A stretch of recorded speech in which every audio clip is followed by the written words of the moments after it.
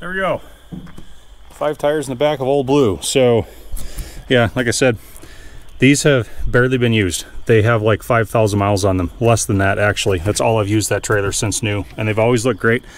Pardon these mosquitoes. We have the springtime scourge going on. They're extra bad this time of year, but when one of them does this, like I said in the last video, they're all going to get replaced. So can't believe I drove 40 miles on that with a D2 on top of it and it never blew.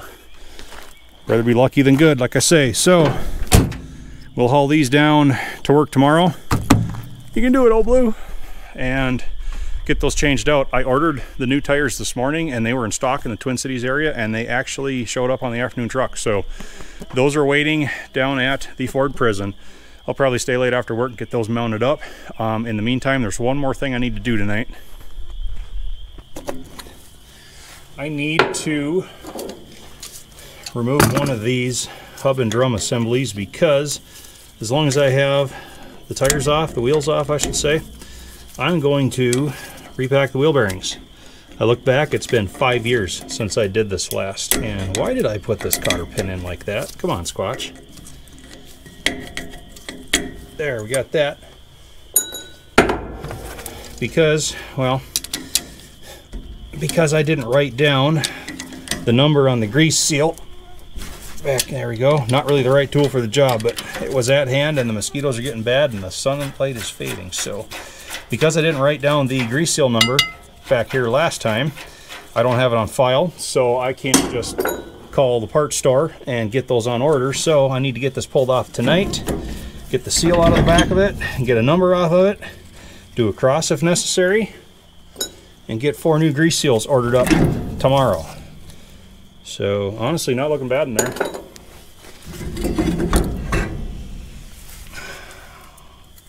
There we are. And thankfully the shoes still look good. Hopefully that is the case on the other 3. Okay, we're going to put back here. We've got all of our seal specifications. All that stuff is well and good done. And oh, there's even mosquitoes in here. They must have followed me in. That's about all we can do on the trailer for tonight. So yeah, I'll get with the parts store tomorrow, get those seals ordered up. We'll get the tires mounted up after our prison sentence, and pick back up with you then.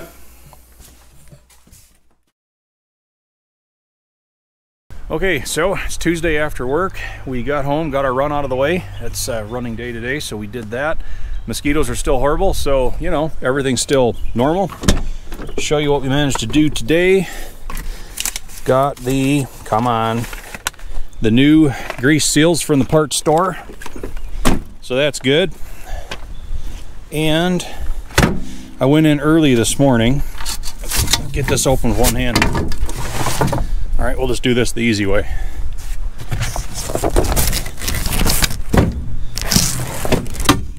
I got all 5 of the new tires mounted on the rims. So we have 4 for the ground and 1 good spare. So back in the shop now, considering we have the grease seals, I'm gonna peel the old seal out of this one so I can get this inner bearing out of there, and we're gonna proceed with the bearing repack as long as we have this hub out. There we go. Had to make a mess in there, didn't I? Get that bearing out of there. Little bit of kind of rusty tinted grease around the spindle area, but rollers and everything are looking pretty good. Peel that old stuff out of there.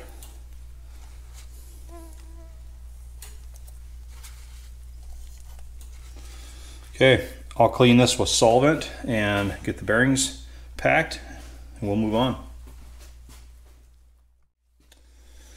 Okay, we got some fresh grease inside the newly cleaned hub. Bearings all checked out. Packed those full of grease. I know I'm going through this kind of fast, but I don't have a whole lot of time for camera work tonight because, well, between the run I took after I got home and then I got about 2 hours of making YouTube in front of the computer to do yet tonight, it's going to be a pretty short evening out here, so we're just trying to get some stuff done while we still have time. So, okay, inner bearing in, everything freshly cleaned, full of grease. Here's the new seal. We'll tap that in place.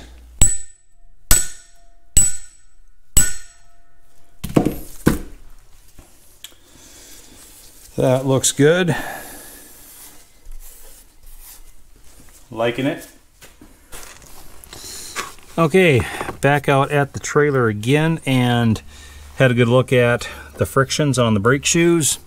Everything's looking good to go there yet. And these have, I might have to get a flashlight in here, the light is kind of fading. These have manual adjusters right down there. You can see it, this piece right here. So I just got done rolling that little thumb wheel on there, a couple clicks up. That accounts for brake shoe wear. It just kind of keeps everything centered out against the drum, and we're just going to do like a test fit. I want to slide the drum on and just have like just a light scrape, not enough to make a drag, but just so that the shoes are there, so that when you hit the brakes, everything works properly and starts to engage.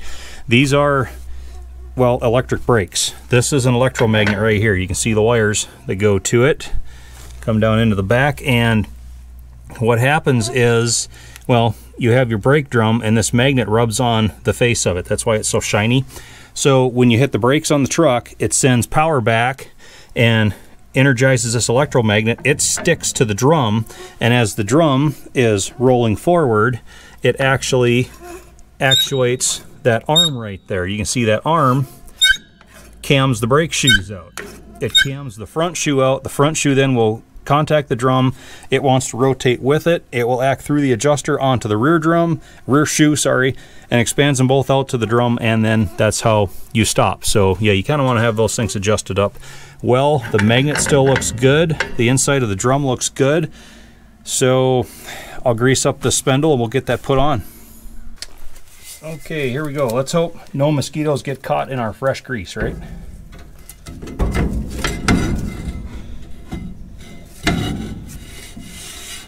There. That's a good sound right there. I like that.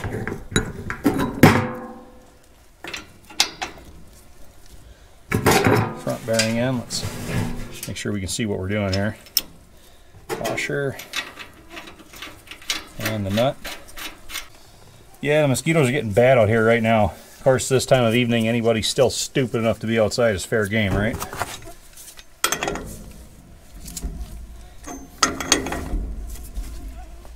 Okay, I usually run that nut down pretty tight. That squeezes all the grease out of the bearings, gets the rollers seated against the races. And we'll back it off. And now it's just a feel thing. Can't really explain it to you. At least I'm not going to take the time right now. So I'm trying not to get eaten alive. But I think we're good to roll it to the next available slot in the castle nut, which would be right there.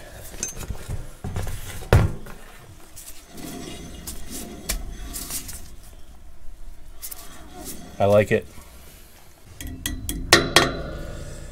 Okay, we're pinned in place. Grease cap back on. And this used to have the greasable spindles in, and I just took the grease zerk out. It has these rubber plugs that seal that hole in the end of the cap. I don't really like them because I'd rather just repack my bearings and know where the grease is going. You shoot grease in there with a grease gun, you don't really know if it's getting in the bearing or not. So I might go to the parts store again this weekend and get some new caps that don't have these plugs because I think they seal better. But for now, we'll pop that one back on. Sounds like we have some rain in the forecast anyway, so that's going to keep that all sealed up. Let's get a wheel on.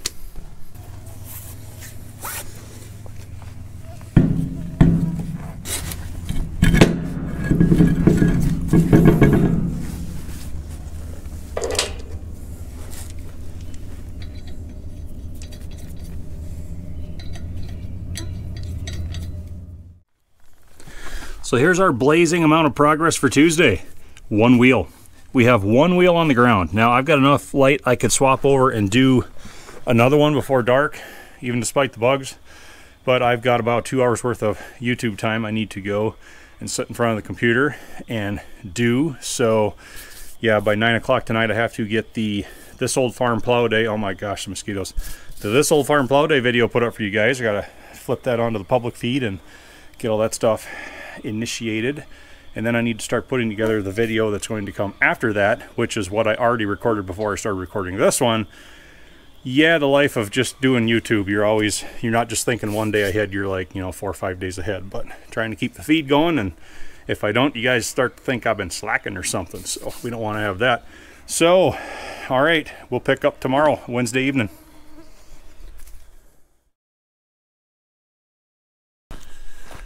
It's Wednesday, got home from work, went for a run again. I didn't have to tonight, but I did anyway. So this is what a northern redneck looks like. Well, it's 73 degrees outside and we have our first scant trace of humidity today. I'm melting. Okay, same plan as before. We'll get this hub and drum assembly off. I wanted to show you this tool right here. That's one I brought home from work tonight. It's one of the best tools I've ever found for taking these dust caps off. You can see it's got some teeth in there. It's got like vice grip action, and you can tap these with a hammer. It's one I bought off the Mac Tools truck a long time ago, and they've since discontinued it. But I'll tell you what, you get it sized on there. Sometimes just working the vice grip action is enough to get it behind that rib. A little bit tighter with it.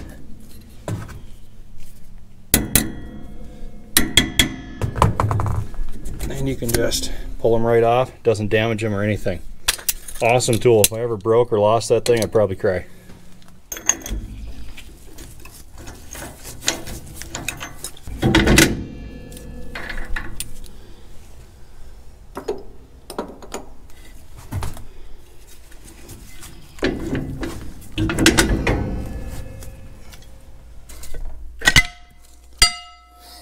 And I made a mess again.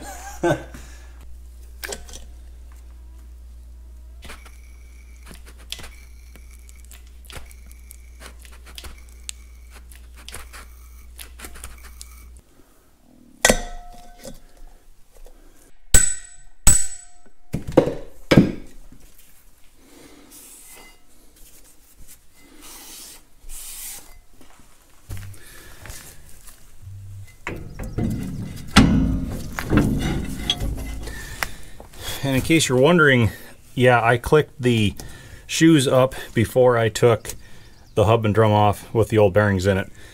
Considering I didn't have to show what I was doing this time, that was a much more efficient way of getting those adjusted without having to take this on and off a couple times with that new grease seal on the back, risk hurting that. So that's what happened there.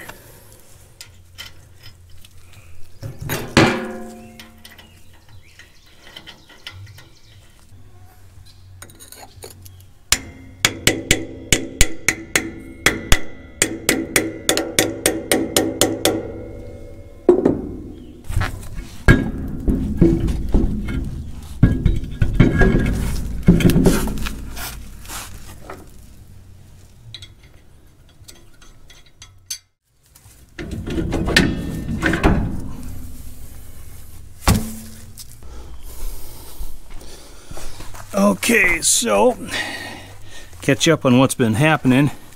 We've got the back axle done, all right?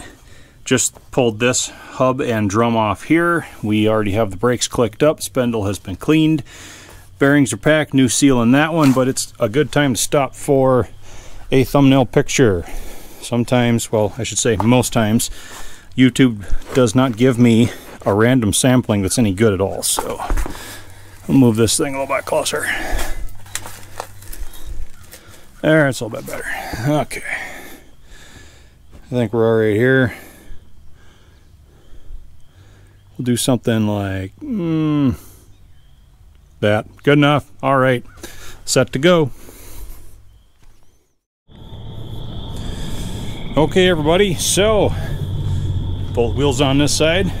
Walk around the other side real quick. We took it right up just about until dark tonight. About 15 more minutes. You won't see anything else, but we have two wheels on this side too. So all the hubs are on, bearings are repacked, brakes are all adjusted, and we're still up on jack stands, so tomorrow night I'll get it off the stands, get wheels on the ground. We can torque those wheels, see what other adventures we can do or we can have with this thing before we can call it done. I think let it down, torque the wheels, and make sure I got all the pressures right when I mount the tires, and I think we're about done with this project. So yeah, before it gets any darker out here, well, I got to pick up a few tools and see you again tomorrow evening. And I'll tell you what, everything's been working just way too well tonight. We have it off of the stands. Wheels are all back on the ground. Everything's at 80 psi. I was going around with the torque wrench, clicking every one of these lug nuts until we get to this little piggy right here. He decides he's not going to tighten in. To nutshell it, the whole stud and everything is spinning in the hub back there. These are a friction fit. They have a shoulder on the back and some straight splines that engages with the metal to keep that from turning. And yeah, if I can't even reach torque on the tightening, you're never going to get this thing back off again. So you would be stuck on the side of the road with a wheel that you can't get off because that thing just spins and spins and spins, and that nut's not going to move. So guess who gets to take that whole hub and everything back off again? And then guess who gets to drive that stud out, and guess who gets to take it in the parts store tomorrow to see if he can get another one, and then hope that the new one's going to tighten in and not spin and not going to give you problems. You can finally get this thing done, and it quit being funny 3 days ago. And there's still mosquitoes out here.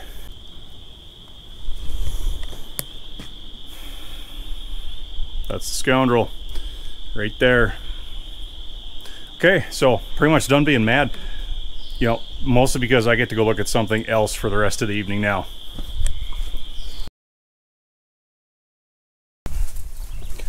Happy Friday, everybody. So got the day off of work today, probably a good thing because the way it's looking, I'm gonna need all day just to finish this dang trailer. So yeah, just back from the parts store, and you see that shiny little stud in there? Yep. So they were able to match one for me, and it was just about a 1/4 inch longer, so I just had to shorten it up a little bit. And I'll tell you what, that's the tightest stud in that whole hub, I'll guarantee it. The press had a heck of a time putting it in there. Luckily the fluted section back behind was just a little bit bigger, so that one's not going to turn anymore. And well, as long as I was there,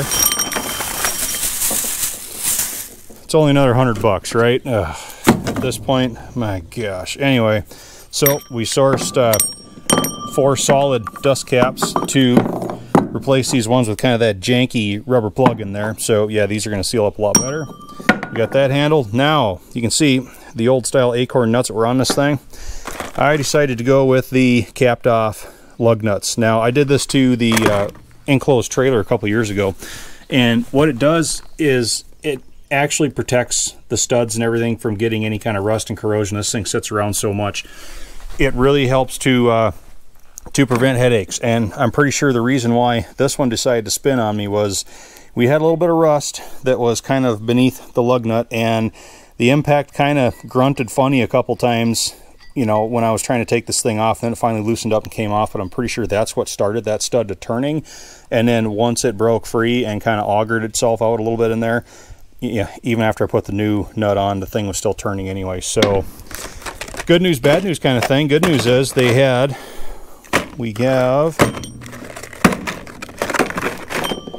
20 that they had in stock, but because we have, you know, like 8 lugs per wheel on this thing, I need 32. So I get to take another trip to town this afternoon to get the last few packages. Luckily those things are going to show up this afternoon sometime, so you know, before they close I'll be back in town, pick them up.